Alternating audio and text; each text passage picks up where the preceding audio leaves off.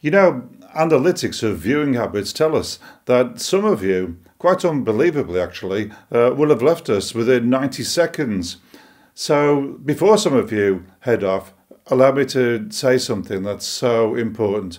If there's only one takeaway from this morning's sermon, let it be this. It is to say that we believe that Black Lives Matter. For those of you who are still with us, today's reading comes from Matthew chapter 9, verse 35 to chapter 10, verse 8. This reading that we have today comes to us hot on the heels of the Great Commission that we had in our Matthew 28 passage last Sunday. You remember that's the moment where Jesus sends the disciples out and says, "Go therefore and make disciples of all nations." We're also sharing this particular passage today on what's in our church is World Church Sunday. And also, of course, we're also mindful of the brutal killing of George Floyd and the protests that have been the expression of global outrage and the affirmation that Black Lives Matter. So with all these three things forming the backcloth of our thoughts today, it probably won't surprise you that if my eyes were going to alight on any verse in particular, that verse would be chapter 9, verse 37, where Jesus says these words, "The harvest is plentiful, but the workers are few." But when you think about it, you might ask yourself the question, well, what is the harvest anyway? And who is part of the harvest? Well, you can answer your own question actually if you allow your eyes to move down the page to chapter 10 verse 8, and there we find the very people to whom Jesus is sending the disciples as he sends them out on mission. And he makes it very clear, doesn't he? He says, heal the sick, raise the dead, cleanse those with leprosy, drive out demons. We probably read this passage so many times that it could almost skim off us at some extent. The realization of the very fact that those people that Jesus regarded as harvest, his adversaries, whom he'll later describe as wolves in the later parts of chapter 10, his adversaries, they regarded these people as chaff. Jesus regards them as harvest, they regard them as only so much chaff.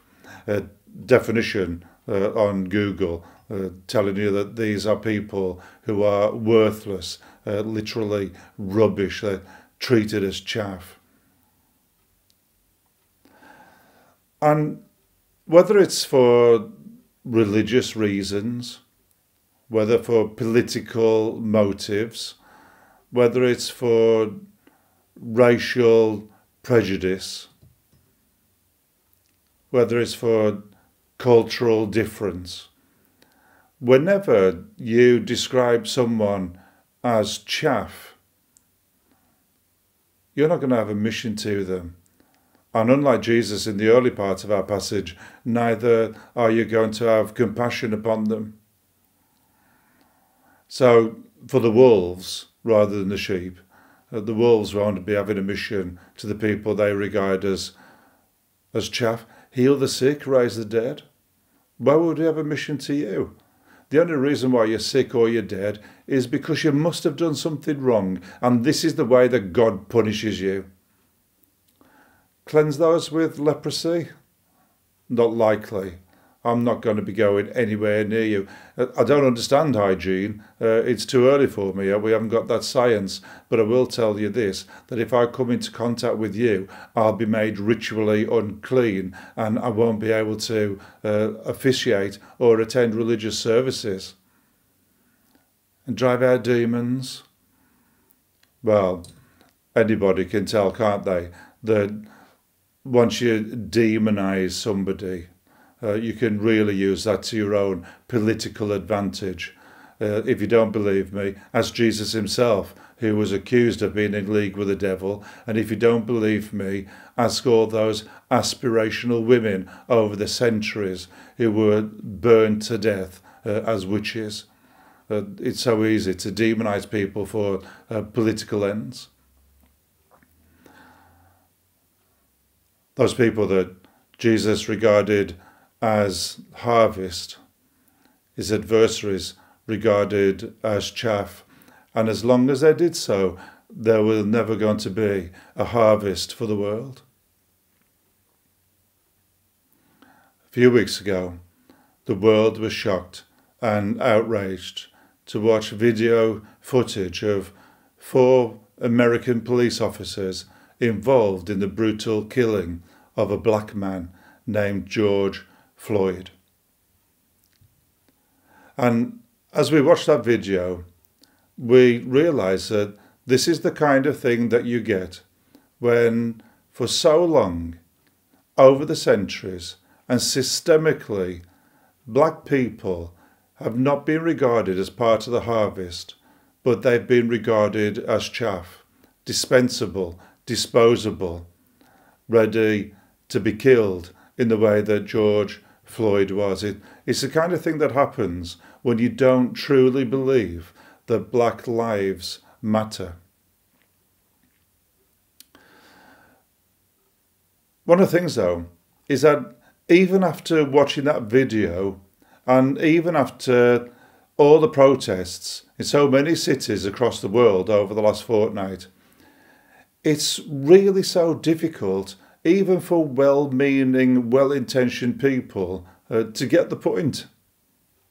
And you know this is true because you'll hear people say something like this: well, of course black lives matter because all lives matter. If you hear anybody say those words, you will know that even now they don't get it. It's not enough to say, of course, black lives matter because all lives matter, because not all lives have been subject to transportation and slavery. Not all lives have been hung from trees like Billie Holiday's Strange Fruit. Not all lives have been intentionally disenfranchised. Not all lives will be shot down in a suburb while out jogging simply for being the wrong colour. Not all lives will find it difficult to get justice in the courts. Not all lives will struggle for equal opportunities and be the victims of unconscious bias. So it's not particularly true to say, well, of course, all black lives matter because all lives matter. The other morning, it's 7:30 in the morning, I did something that I don't often do really, but I turned the news on my phone and started watching the news programme from the BBC. And it just happened that when I turned it on, they were interviewing a famous interviewer named Martin Bashir. And he was talking about a schools programme that he's prepared, something about celebrities doing homeschooling, goes out on a morning at 9:25. And his particular lesson was based on Martin Luther King Jr. And one of the things that he was saying, because of course they got onto the subject of Black Lives Matter, one of the things he was saying was that Martin Luther King Jr. used to promote an ancient truth, to use Martin Bashir's words, that all lives matter because all human beings are created in the image of God. And that was Martin Luther King's way of saying that all human beings are valuable and all human beings have worth. And of course, there is some truth in that, of course there is. But where it falls down, if you put too much weight upon it, is that it diminishes and trivializes the sentence, Black Lives Matter.